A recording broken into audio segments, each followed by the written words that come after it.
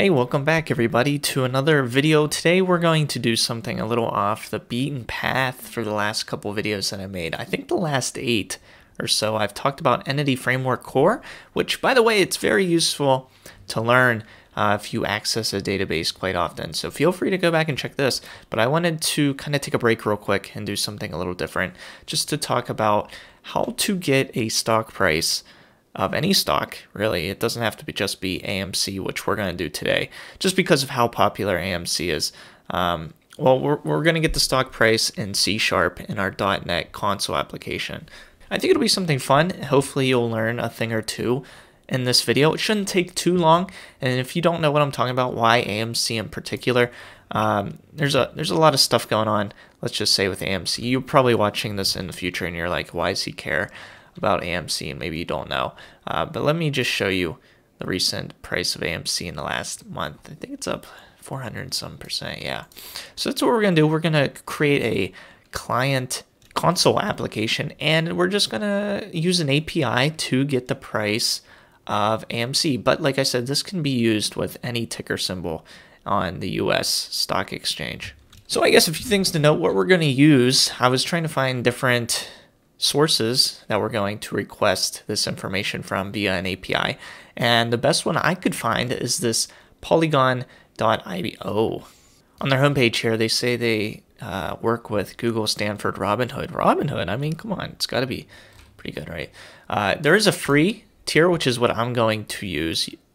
Caveat is you can only make 5 API calls a minute, so that's okay for me and demo purpose. But maybe you're running some kind of like business application and you have to make unlimited. The next tier, sadly, is $99, so it's a steep price from free. So what you're going to want to do is you're going to want to make an account on here, and that's what you get your API key through, is making an account. And the API key you can just think of as a password.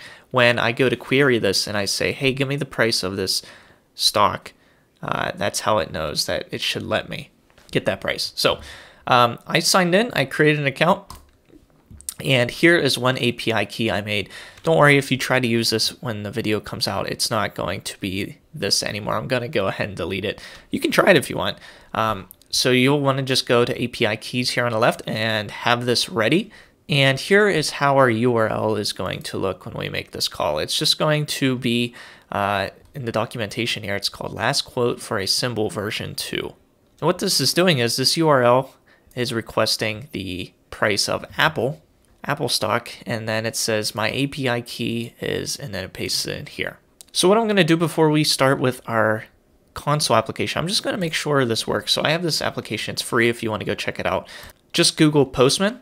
It's pretty sweet. It allows you to test APIs before you put it into code, which I enjoy. So let me put all of this in my other screen here. You won't be able to see it, but you'll get the point. So I'm going to copy that demo URL that they gave us with Apple, and I'm going to go back and copy my API key, and I'm just going to paste it right here. So Postman is smart enough to see that this is part of a query string, and this parameter API key has this value, and it puts it down here so we can easily change it. And instead of Apple, I'm just going to put, no, let's keep Apple. Let's just keep it how it is. I put my own key in there. We have it set to a GET request, which is correct. Let's hit send and just see what comes our way. And so this gives you a JSON response, but the part you want is in the results, and then inside of that, it's this P, it's the asking price. Actually, I'm sorry, I guess the lowercase p is the one that we want, because what I did is I went ahead and I Googled what's the Apple stock price, and currently, if we go even in the after hours, because right now the stock market's closed, but it's still trading a bit on the after hours, it's $123.54. So if we go back to Postman, we can see that that is this value right here. All right, so the API works, our API key works, and now I'm just going to create a new console application in Visual Studio. So in my sake, I'm just going to create a new project here. And then what we want is, if I can find it easily, probably not, just type in console app, and we want .NET Framework, C#. So this one right here, I'll hit next. And then let's just call this stock API call. I guess. And the framework's fine. We'll hit create. And there's a few Nuget packages I want to download. One is for handling JSON, like this response that we saw here in Postman. This is all JSON. So I want to be able to handle that in C#.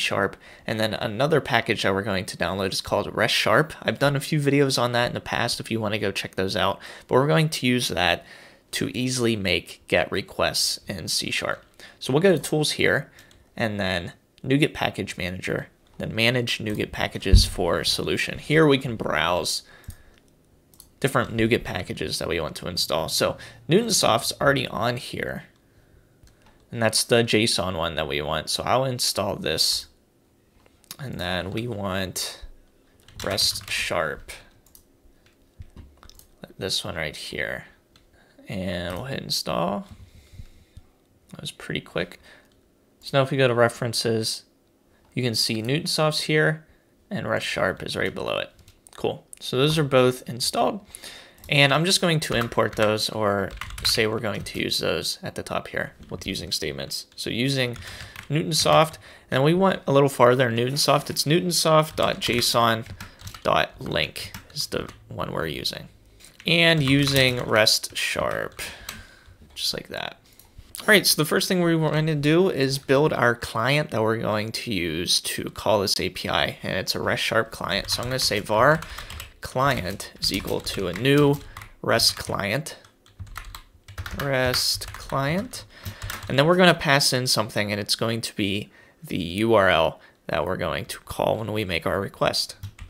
So in our case, let me just copy from Postman here because it has everything we need. And I just copied and pasted the URL that we used in Postman. And you can see here, I said we're going to look at the stock price of AMC. So I'm going to change Apple here to AMC.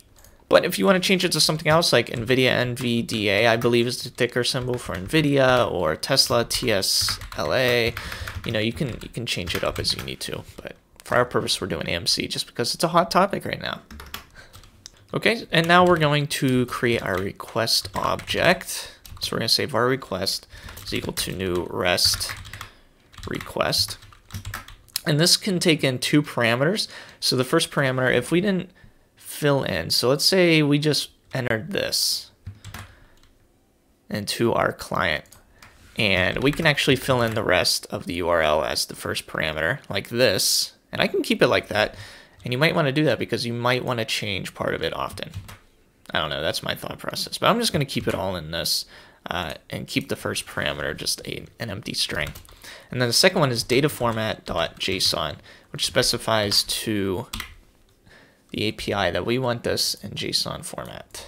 All right, and then let's get our response object, which is going to hold the response once we call this API. So I'm going to say var response is equal to new client, the client object that we created, dot get, because we're making a get request.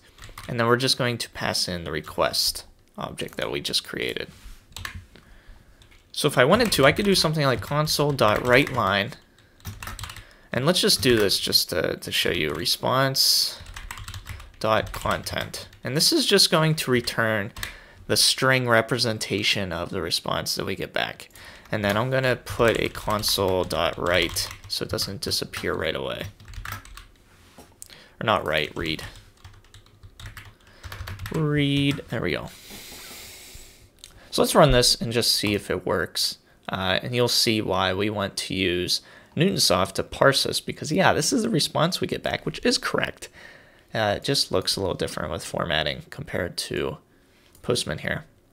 But the part that we want is this value right here. This is the current price of AMC, $51.02. In fact, let's just verify that. So let's just say AMC stock price. And if we go, it's $51.35 right now, but it could have changed since we made the request. So we don't want all this stuff, right? We just want this value right here, this lowercase p. So what we need to do is we need to get this string response, because if we hover over it, we can see it is a string, and it's a string representation of the response content. We want to turn that into a JSON object so we can easily take out the parts that we need. So what I'm going to do, I'm going to create another object and call it JSON. And let me just stop this from running. And that's going to equal a JObject.parse. So it's a method that's going to parse a string, which is exactly what we want. We want to parse the response.content, right? Because it's a string. And it's going to turn it into a JObject or a JSON object. And now we can go ahead and navigate through this and say, give me the results, and then inside of that, give me the value P. And the way to do that in C# is actually pretty simple. So we do JSON, and then in these square braces and in quotes, the first object in this JSON object we want to extract is results. And then inside of results, we're going to have another square brace following it and say inside of results, give me the P value. P being the key, and then this will give us this value right here for AMC. And just for the sake of things, I'm going to do a concatenated string, and I'm just going to cut this. So we do the $, we can do this fancy where you can put a code value in a string and it'll write it as a whole entire string. And you'll see what I mean hopefully once I run this. So we can say the price of AMC is, and then we can have a $, and then post the price from the API. So let's see if this works. Hopefully this does. There we go. The price of AMC is $51.20. We could find a way to add the 0, but you guys get the point. It's $51.20. So let's just do the same just to show you that, like I said, you can do this with anything. Let's do Tesla. And then we can say the price of Tesla. And these are the only two things we need to change. We need to change in the URL, and we need to change in our string because it's no longer AMC. So let's start, and the price of Tesla is $573.11, which sounds right. I don't think I need to verify that. That sounds right on. So guys, that is how you get the price of AMC in C# code with a few Nuget packages, which make it really simple. Of course, we probably wouldn't, I don't want to say we wouldn't need these Nuget packages, especially for the JSON. But you could probably do this a different way. But I think this, we did all of this in what, 6 lines of code? Those Nuget packages make it very simple and very easy to do this.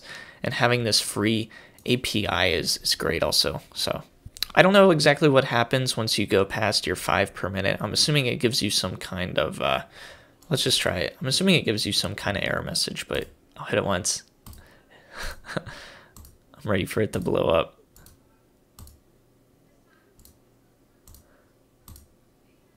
There we go. Yeah, I've hit it more than 5 times, but it must have been pretty relaxed. It says you've exceeded the maximum requests per minute. Please wait or upgrade your subscription to continue. So maybe if you really want to get into it, you can take this object and you can say, hey, if there's a status key in our JSON object and the value is error, throw an exception or something like that, or write this out if you plan on using this more than 5 times a minute. But I think for an example purpose, it's perfectly fine to have the free tier. I would not pay 99 bucks just to show this off. So thanks for watching, guys. If you like this stuff, by the way, please hit subscribe. I really appreciate it. You guys have been killing it recently. Really appreciate all of you. And yeah, hope to see you guys in the next video. Take care.